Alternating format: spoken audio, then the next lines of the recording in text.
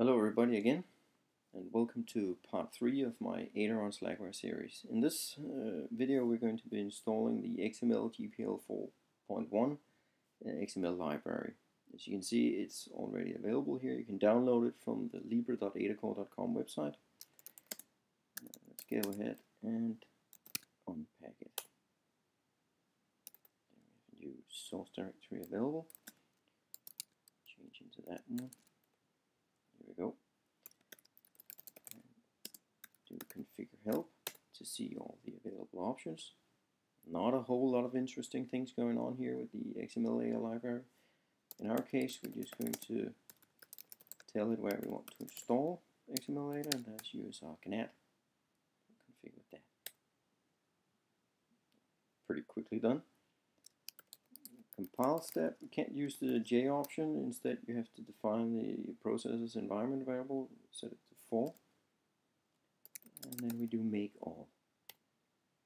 And it'll fly.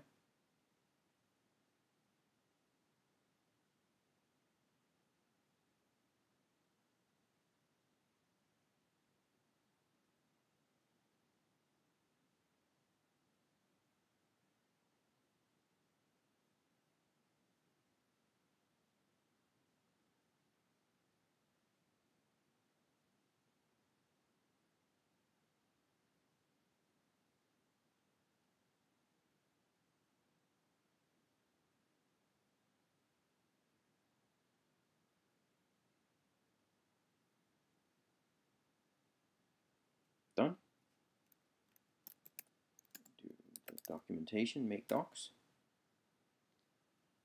It's fairly quickly done. And we install XML Ada. As you can see here, there are some,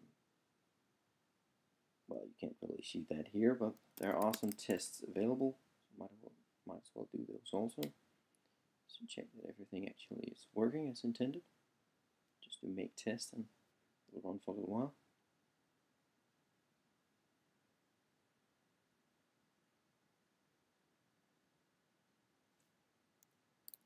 Change into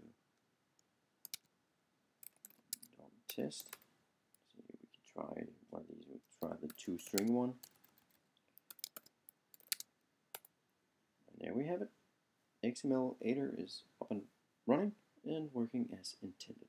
So that was part 3 in this series. I hope to see you in part 4, where we'll be installing the GNAT called GPL 2011 library. Thank you.